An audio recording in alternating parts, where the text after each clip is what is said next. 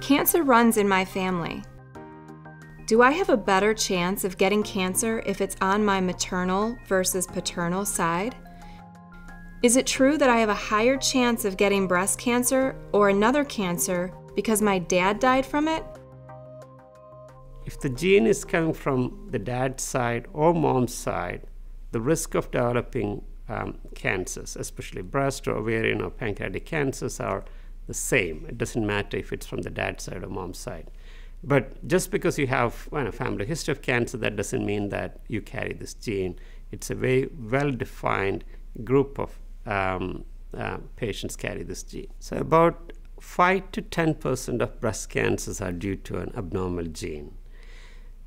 So majority means 90% of breast cancers are not due to an abnormal gene. That's due to multiple factors, including diet, hormonal factors, the age of a patient.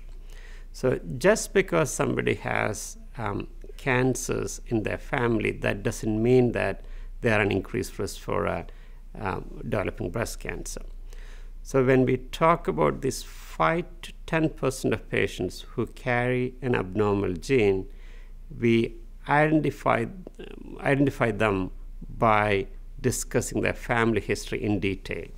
So when we talk about strong family history, we talk about multiple family members under the age of 50 with breast cancer, or multiple family members with ovarian cancer, or multiple family members with pancreatic cancer. So we are talking about very specific cancers and happening at an early age.